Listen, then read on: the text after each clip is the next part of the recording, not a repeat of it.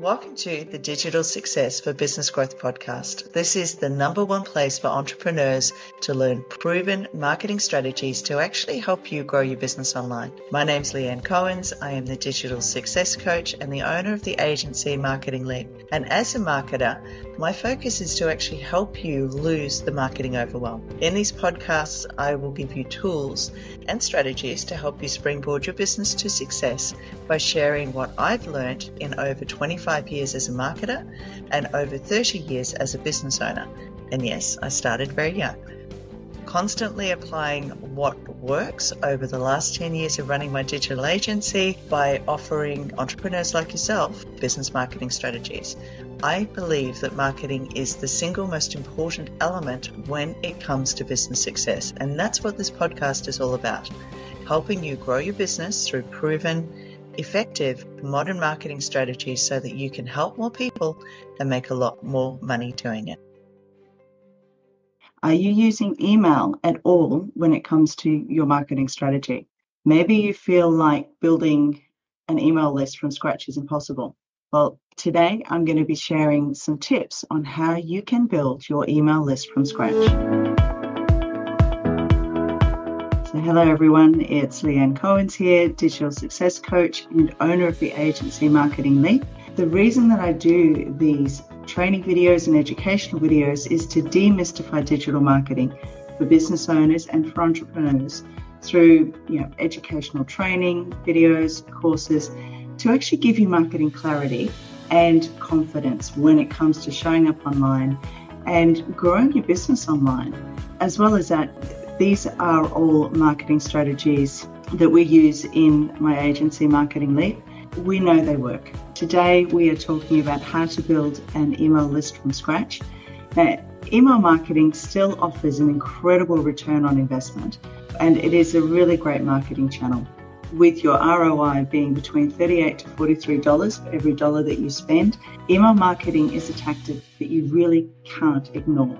But with everything that's going on online, you really do need to work harder when it comes to driving clicks and conversions. Here are 5 tips when it comes to building your email list from scratch. And I know it can seem impossible when you are starting out, but as I said, the best part of these particular tips means that you will build a really strong email subscriber base that will actually help you grow your business when it comes to showing up online and getting out to help and serve more people. The first thing that you need to do is to create a personalized CTA or call to action for each blog or each landing page that you have. Now, when people come to your blog post or they come to your website, they're looking for specific information. So your calls to action must actually satisfy whatever it is that they're looking for. So, for example, if you have let's use this as an example, a list building strategy blog article, and you're getting a lot of traffic, what you can do is then encourage visitors to join your email list by including a really straightforward call to action like click here to download a free list building toolkit. And creating high quality content is really great when it comes to personalized call to actions and to help them be effective. And it doesn't have to be expensive or time consuming. You can create all sorts of lead magnets, whether it's an ebook, a fun quiz. And if you're not too sure how to create a lead magnet, you can actually check out my previous video and I'll put the link in the captions below. But a personalized call to action actually enables you to segment or to tag your email list and ensures that when you are sending out your email newsletters, they're personalized and it makes people feel as if you're talking directly to them and not that you're sending out some kind of salesy, gimmicky advertising newsletter that has nothing to do with what they want, because all they're going to do is unsubscribe.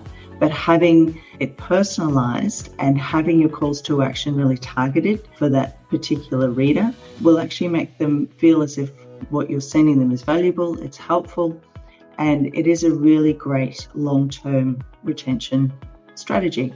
Now, the second thing is your call to action should actually describe the value of whatever it is that they're clicking towards. So, and I know it seems a little bit paradoxical, but just using words that purely just say sign up, people don't want to just sign up. They have enough emails already. You've actually got to give them a reason to give you their email address. So if you're using specific words like download or featured or exclusive or even access, that really clearly states the value that you're providing up front. So you could have a call to action that says access all our exclusive offers or download our exclusive ebook now. Both of these actually make it clear what that person's going to get in return for giving you their email address. Not only that, your website visitors and people that are actually subscribing to your email list, they need to understand how your emails are going to provide unique and exclusive content that it's either not out there already or it is really hard to find. So you want your subscribers to feel as if your business is sending them information and emails with a special offer.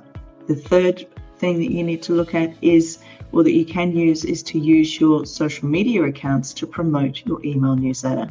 So even if you don't have a huge subscriber base, you still have a network when it comes to showing up online. So why not use those solid and dependable connections to develop your email list? If you've got a following on, maybe not Twitter these days, but a fan base on Facebook or businesses that you correspond with via Instagram and LinkedIn, you can promote your email newsletter on your company's social media feeds so that people who are actually following you on those particular platforms are becoming aware of the value that you offer through the posts that you do, but they might not have already subscribed to your email. So this is a great way of getting them to do that. You could look at giveaways and competitions.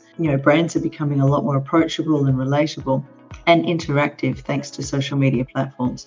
So looking at doing polls and quizzes and even a Q&A on your Instagram stories can, number one, increase your user engagement, but from there you can actually direct traffic to a landing page where your subscribers or your followers can then register to participate in a competition or a giveaway or even a short-lived special event, and that is then growing your database.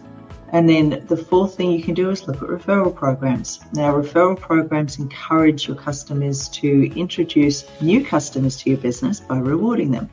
Now, typically, you would give a reward to both the referrer and the referee, but you only give the reward once the referrer enters their information or that makes a purchase. So allowing your database and allowing users to invite friends who share their interests, whether it's to a pre-sale event, is a great way of organising a referral campaign. And then, that's also a good way of getting in touch with these people without actually offering a discount. And then the fifth way is to build your email list offline. So even though your website is usually your best option when it comes to growing your email list, you don't have to rely on that wholeheartedly. Making the most of offline channels will actually help increase the size of your email list, and you can do that through sign-up sheets or a QR code at your checkout counter or in store if you're converting foot traffic into a mailing list for subscribers. And we all have become very au fait and very comfortable with QR codes, so that is a great way of getting people to actually subscribe to your database. And you can get inventive and encourage people to sign up for stock updates or new arrivals if they ask for an item that's currently out of stock. So when you're gathering information as well, one thing you need to be very careful of is that you still have their full consent to send them information and to add them to your database.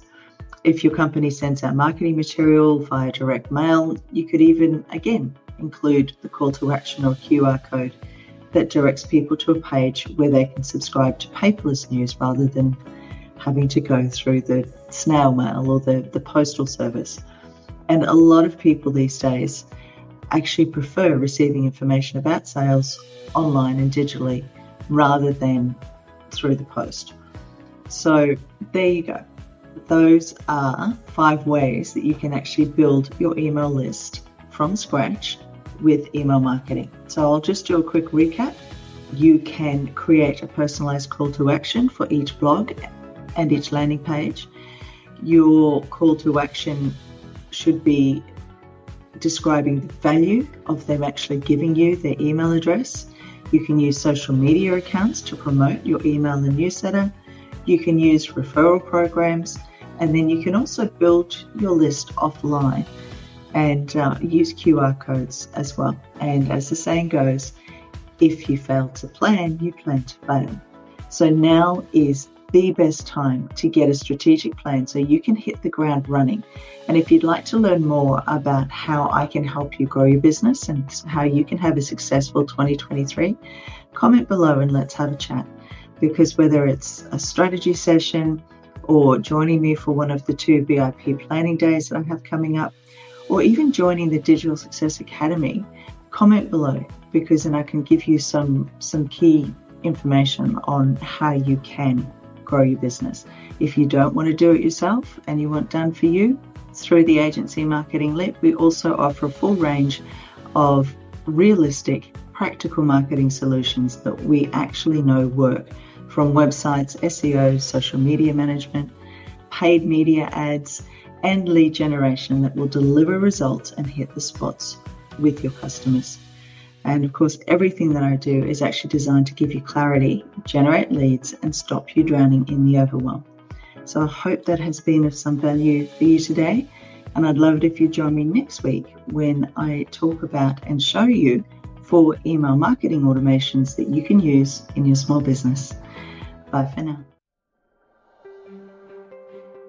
Thank you for listening to the Digital Success for Business podcast.